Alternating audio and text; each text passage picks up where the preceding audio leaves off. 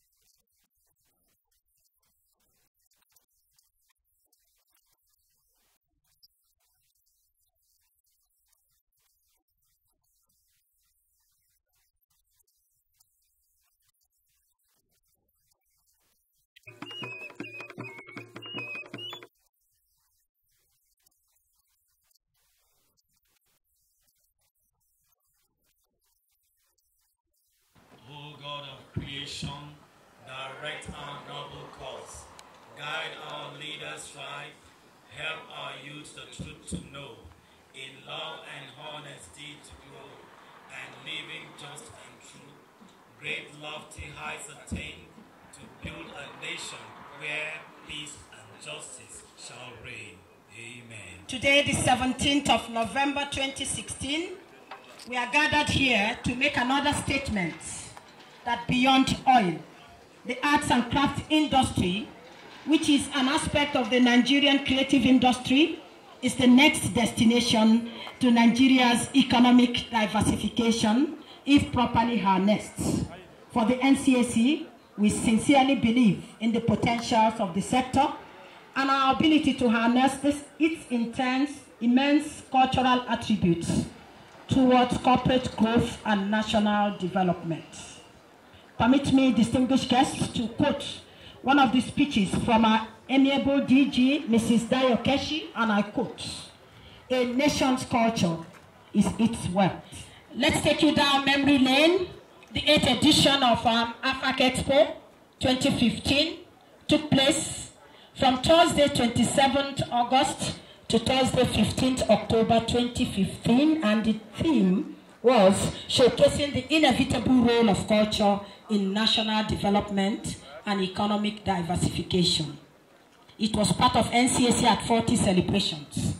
We want to draw attention to the primacy of culture and give it the place it deserves in the nation's quest for economic diversification.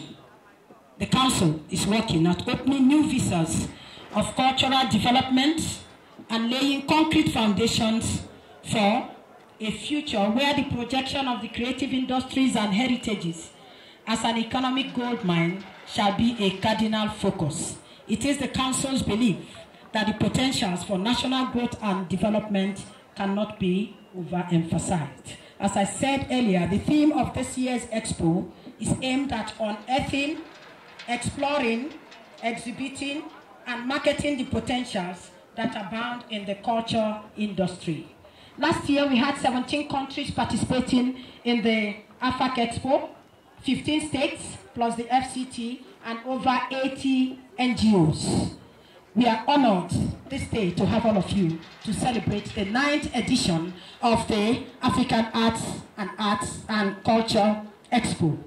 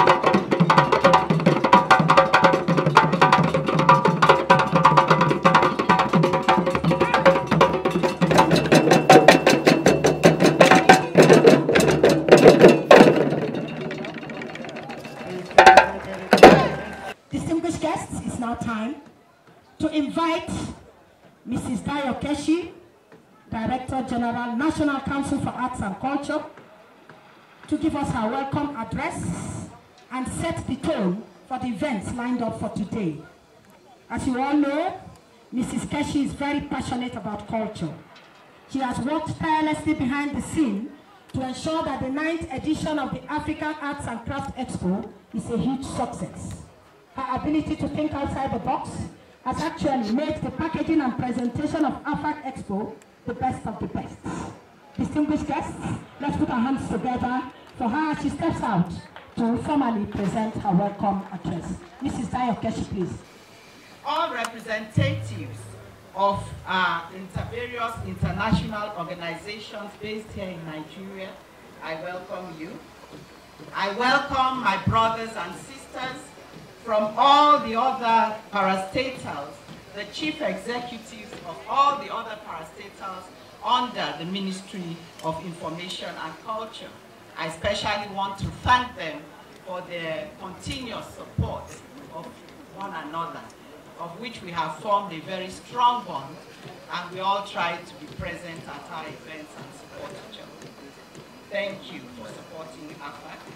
And then members of the Chief Executive of Culture here present, I thank you all for coming. Exhibitors and participations at the various stands, you are the most important that has made AFAC what it is today. So I welcome you all and I thank you for doing what you do best, exhibiting the best of Africa's and Nigeria's arts and crafts. Thank you for coming. Indeed, it is a great pleasure that I welcome you all to the 9th edition of African Arts and Crafts Expo, AFAC 2016. This event is intended to reawaken our consciousness of the abundant potentials in the cultural industries that could be tapped and developed towards addressing the challenges we currently face in youth empowerment and wealth creation. Certainly, your presence today is a clear indication of your zeal and drive towards embracing our initiative and target of uplifting the quality of life of the rural populace, with the target being our youth and women. Meanwhile, I want to also, at this point, say that the Council continuously, against all odds, put up the African Arts and Crafts Expo, mainly because we do believe strongly that the innovative ideas and the management of AFAC into showcasing the true value of the arts and crafts sector in this country is the mainstay that will keep this sector strong and reliable. However, it has always been pushed aside as a mere industry for entertainment. These days we know that entertainment is money and entertainment brings money. For example, the National Theatre, after so many years, still attracts visitors, especially those who live outside Lagos. Our parks should become a place of leisure while providing and showcasing larger-than-life statues of all our heroes past. While children walk through the park, they must be learning of our great heroes who have made Nigeria the country it is today. In conclusion, I am delighted to inform you that a lot has been packaged for a well-rounded expo. The Investment Forum, with the keynote topic, African Arts and Crafts, a catalyst for investment in the creative industry, is scheduled for the 24th of November 2016. While the topic for the roundtable discussion is igniting the creative industries for sustainable investment. As a way of rewarding excellence, the program will round off with some awards for the best product design, as well as for innovative and enterprising exhibitors in both individual and country categories. This will be held as part of the closing ceremony on the 29th of November 2016. Once again, our own very excellencies, our distinguished guests, our special guests of honor, leaders and members of the diplomatic corps, National Assembly, members of the press, ladies and gentlemen, you are all welcome to AFAC Arts and Crafts Fair 2016. We wish you a rewarding experience. Thank you and God bless you.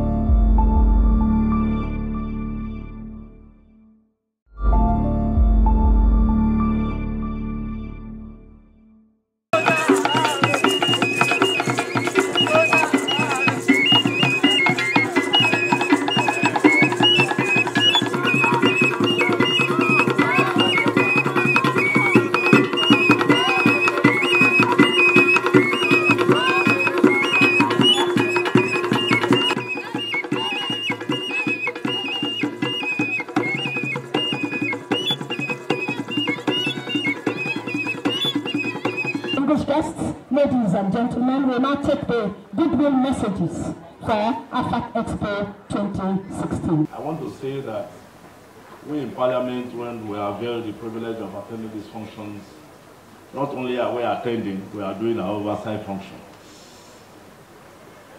Events like this, of course, will give us the opportunity of assessing really what you are doing, your different ministry departments and agencies. And then of course, when you ask for appropriation, you're able to meet with the achievement of some of these activities. I can tell you that next time there will be no arguments because we are seeing all these actions. First, let me bring the warm felicitations of the Senate President, Senator Saraki, the entire leadership of the Senate. My committee had an oversight to NCAC. It was very clear that the message that we gave to the DG and of course members of our management team is that please go ahead and do all the needful in creating an alternative for this country, particularly in improving on our GDP and of course our national revenue.